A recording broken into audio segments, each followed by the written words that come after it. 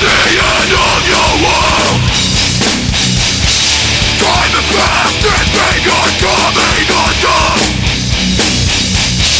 Tell me please, was it worth your life? Greetings from the grave. I'm Haddonfield's homeboy, Jamie Myers. And I'm Zero Voorhees, the Killer King of Crystal Lake. And I got my new hat. Jacksonville Jaguars. Don't hate. Congratulate. I don't hate any NFL team. This do. is where I was from, Jacksonville, so I support my Jacksonville team. I hate a few teams. I hate Steelers fans. I hate the Steelers. arrogant ones that have never been to Pittsburgh. I hate Steelers. I hate Raiders. I hate Broncos. I hate Patriots. I hate a lot. Remember, that's care of Jamie Myers. So don't hate on.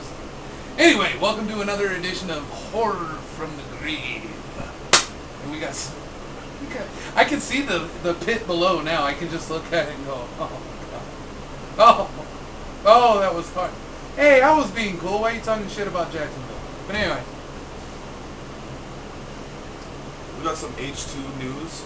Big H2 news. Well, you have to kind of do this, a little bit of this one, because I didn't read the spoilers. I did. And I will refuse to read the spoilers. I took the plunge. I won't do it. I was stupid. I don't shoot my load premature, buddy. I don't know how I found it. I found it on a bulletin from HorrorVid. Yeah, that's where I found it your too. Your good friends at HorrorVid. So I was like, oh, dick! Ah! So I read it. Now here's the thing. If any of you guys have read the spoiler on Halloween 2 or anything related to Halloween 2, don't believe the hype. This Halloween 2 was screened for a focus group, which is the same thing they did on the 2007 Halloween, and the same thing they do every movie that comes out, no matter what it is. The first cut, the work print, is taken to a focus group at a theater or in an office or whatever, and Rob Zombie was there too when they did this. Mm-hmm. And a lot of bad news, people. I'm here to tell you a lot of bad. Well, two sources is where it came from, really. And let's go ahead and put it in perspective. The two people that gave the spoiler review both admitted to not liking Rob Zombie at all. So that, in the ghost hunter world, is what we call investigator bias, which means you're going in with your mind already made up, basically. It's already clouded. You already got a preconceived notion of what you're going into. For example, if you know the story of a haunted place and you go ghost hunt it, you're biased because you know what you're looking for and what to expect. So, the two people who did the thing, not Rob Zombie fans. A lot of what it was these people gave their own opinion and view of H2 and also eavesdropped on all the other people in the focus group giving their opinion to the people in the clipboards that I broke once at a Jason X. So, here's the thing. We want to put everyone's mind at ease, is what we want to do. Put my mind at ease. That's the hard one. Halloween 2007, we got the work print. We got the movie that was shown to the focus group. And if any of you guys have the work print, or the director's cut, which is almost the work print, kinda. The rape scene and... kinda the work print. Yeah, a few other things. Nothing really, but the work print had different songs, the scenes were cut different dialogue, extra scenes, and such as that. And then when the theatrical came out, way different from the work print. Yeah, I mean, a lot of differences. So, like that rape scene that was in the work print, was completely not in the gone. theatrical. They did the reshoot of the guards. Yeah, the guards slaughtering the guards. Bill Moseley and Leslie Easterbrook from Devil's Rejects getting and Tom Tallis from House of a Thousand and shit. Yep. Getting brutalized. Fucked up. Let's not beat around the bush. They get slaughtered. Ugh. So what this focus group saw is not the Halloween 2 that's going to be hitting August 28th. It's not. What the focus group does is say, okay, for example, Sherry Moon zombie scenes. A lot of the people in the focus group did not like it at all. So we may see a reduction of Sherry Moon zombie scenes. She's not going to get deleted. We've explained that over and over again. It's not going to happen. I can't see Rob Zombie sleeping on a couch. No, I wouldn't delete her. I wouldn't completely cut her out of the loop. I would. Enhance. Exactly. Enhance. Enhance. Enhance. No delete. Enhance. Enhance. So, and there was a few other things. If you guys want to read the spoiler, I'll put the link up. I would suggest don't even waste your goddamn time.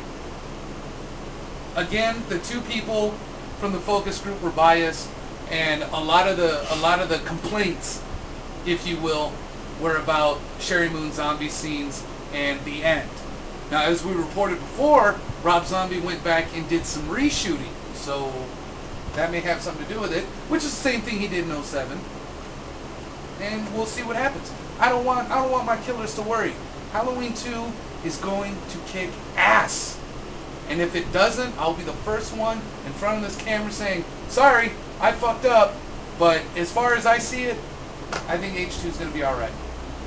Focus groups are focus groups. That's, you know, they're underpaid critics. Because they don't get paid at all. Exactly. So, you know, they're just critics. And again, these guys didn't like zombies. So, rest your heads on your pillows easy and drift away into horror land, and you're going to be fine.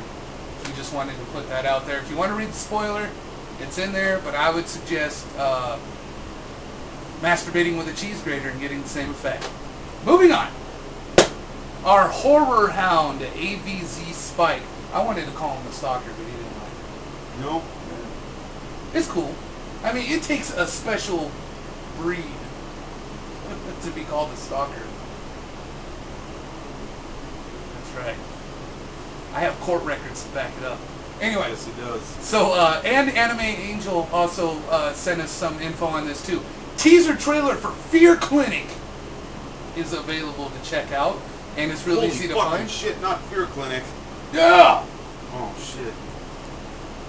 I know! This is drying my eyeball out. See how I did that? Didn't even reveal the top of my head. Alright. So just go to fearnet.com and you'll find it right there. Also, a new addition has been brought into the Fear Clinic.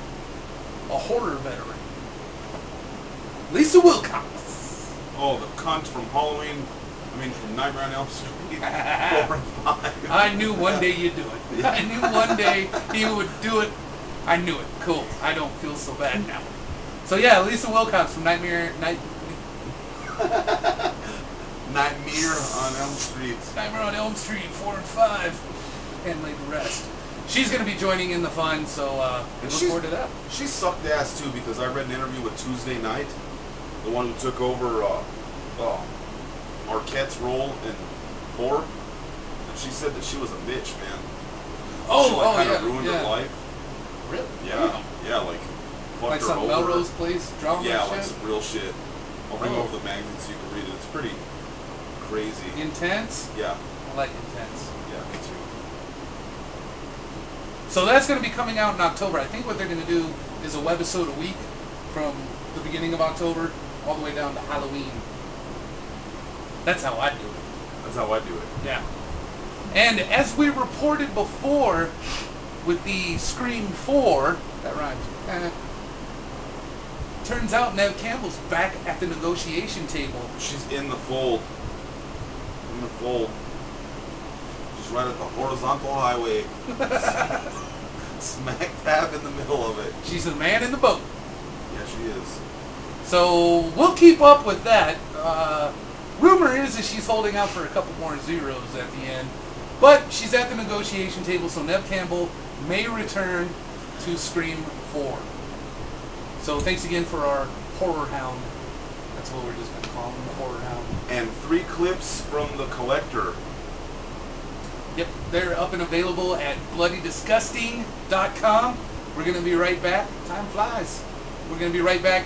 Nightmare on Elm Street.